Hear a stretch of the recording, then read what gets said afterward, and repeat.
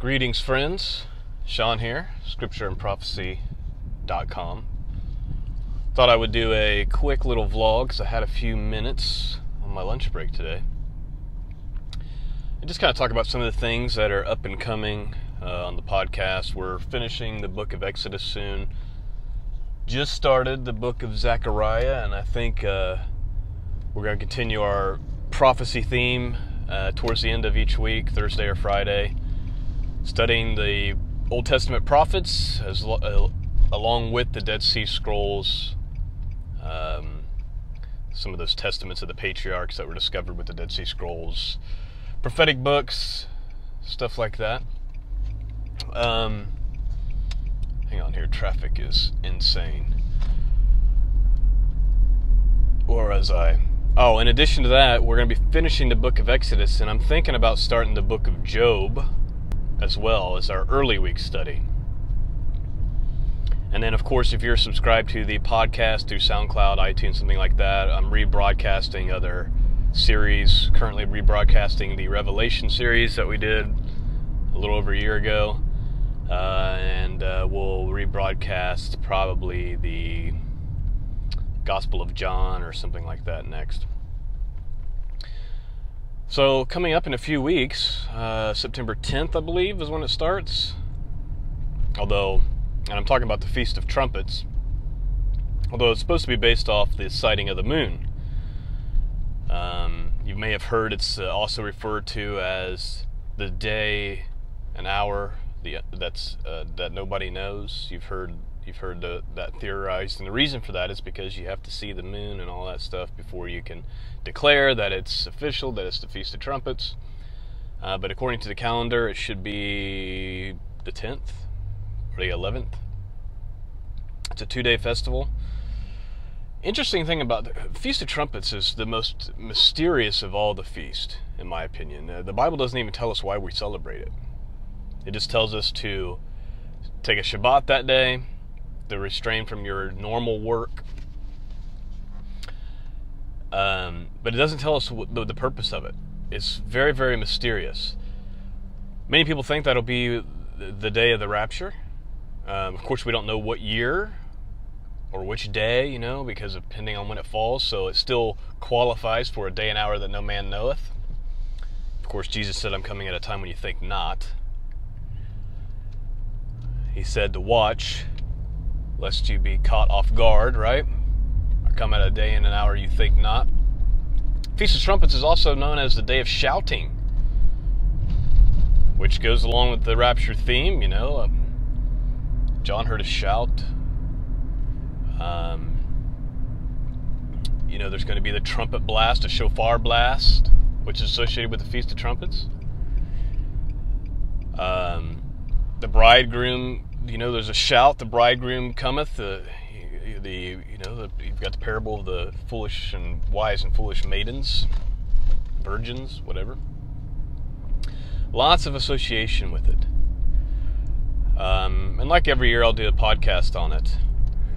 The Bible doesn't really tell us what the purpose of it is. There's actually an example of a sermon given in the Old Testament on the Feast of Trumpets, but you have to know when the Feast of Trumpets is, according to the Scriptures, to even catch it, to even realize it. I believe I covered it in my podcast last year, but I'll do it again this year. I believe in Nehemiah chapter 8, you have a sermon given by Nehemiah and Ezra to the people, telling them not to grieve. They read the law to them, telling them don't grieve. The people hear the law being read to them, and they just start to grieve because they realize, that they haven't been walking according to God's law. But then they're told by Ezra and Nehemiah, to drink milkshakes, basically. To drink sweet things and to rejoice and to be joyful. It's just such a weird feast because it's also known to the Jews as a day of judgment. The day of judgment. The rapture and the day of judgment could be synonymous, right? I look at the current climate of the world and the United States of America, and every year I watch the Feast of Trumpets very attentively. I don't get myself as worked up as I used to because of, just I've made that mistake before. I've had that disappointment before. So I don't get worked up like I used to, but I watch it closely, wondering, could this be the year? What's going to happen? Is anything going to happen?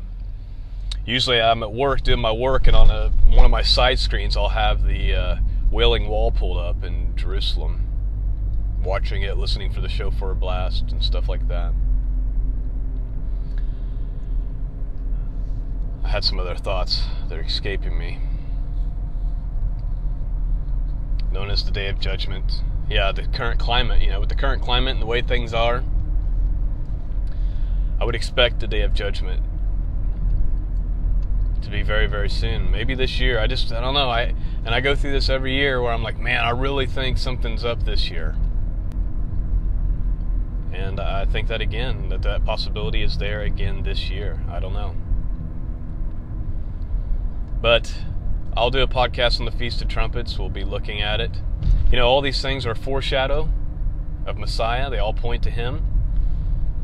But a case can be made that Jesus, Yeshua, he fulfilled the spring feast and is yet to fulfill, possibly, the fall feast. And many believe, and with good reason, there's good arguments to be made that the next feast to be fulfilled would be the Feast of Trumpets, which would involve a shouting, a trumpet, shofar, potentially judgment, but also joy. I mean, I don't know. I don't have a problem. I have a problem with people saying it's this year, it's 2018. If you remember, in 2015, 14, and 15, and 16, many of us were falling for that. 2012, many of us were falling. It's this year, the Feast of Trumpets. Here's all the math. Here's how it adds up. We don't know. But we certainly know the season, and we're either in the season or approaching the season, or the season is near. If it's not our generation, it's the next one for sure. I don't see how it couldn't be our generation, because I don't see how the world can continue to survive. I mean, society is melting down globally. I mean, being mentally ill is now trendy. And what I mean by that is the thought processes of the general public society is what, we would have considered that way of thinking 20 years ago as mental illness. Like, man, there's something wrong with you if you think that.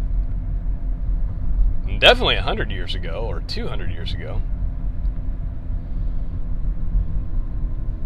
So anyway, I'll be obviously doing a podcast about this. We'll read from the scriptures about the Feast of Trumpets. We'll read Nehemiah chapter 8, I believe, if I have the right chapter, and I believe I do. And we'll discuss the Feast of Trumpets like we do every year, and we'll theorize and ponder and wonder. We'll keep our eyes open for it. I don't believe that you have to celebrate the feast like some of the Hebrew roots movements teach, but I do believe you should know what they are. You should know when they are, what they are, why they are, how they point to Messiah. Well, all that stuff is important to understand. And you should care about all of these things if you care about God, if you care about the Word, and if you care about end-time prophecy, because you can't understand end-time prophecy if you don't understand this stuff. And this is why so many people are confused about end-time prophecies, because they don't know any of this. They don't understand it at all. They think like I used to think, 10, 15 years ago. Oh, I read the Left Behind books. I must know what's going on. I watched the DVD. No, study the scriptures. That's how you'll know. Well, anyway, I just wanted to do a short vlog. The demand for these, I'm surprised by, that people enjoy them. I honestly don't know why. But I'm happy to do them, once or twice a month. And hopefully they encourage you. Anytime we can come together and talk about God and ponder and wonder about these things and speculate about these things, it draws you closer to Him, and that's the goal. For you to be closer to the Father, for you to be closer to His Son, Jesus Christ, that's the goal. I want to thank all of you that support the broadcast and support this mission of truth. Couldn't do it without you. Donations, things in the mail, Patreon subscribers. It takes care of me and my family in ways that you can't even imagine. And certainly the podcast wouldn't be possible without your help and your support. And it's getting tough. It's getting harder and harder to do this because there's a lot more pushback and there's a lot more censorship, and I'm telling you, it's going to get even harder and more expensive to try to make this happen, because they're going to start by stifling people in alternative media and say, well, hate speech, blah blah blah. Before you know it, people like me who preach the gospel of Jesus Christ, who don't preach a fuzzy, lovey-dovey, we're all going to heaven because God is only love, and you're going to be rich if you believe in Jesus. Those people will be fine. But people who preach the true gospel of Jesus Christ, who call people to repentance, who call the church to repent, to turn back to God, who call evil evil and sin sin, those people are going to be censored. And I've already been censored in many ways by YouTube and other things. And it's only a matter of time before they start completely shutting it down. So your support is much appreciated. That's all I got. Peace and grace be with all of you. Please leave a comment below what you think about this video. And God bless.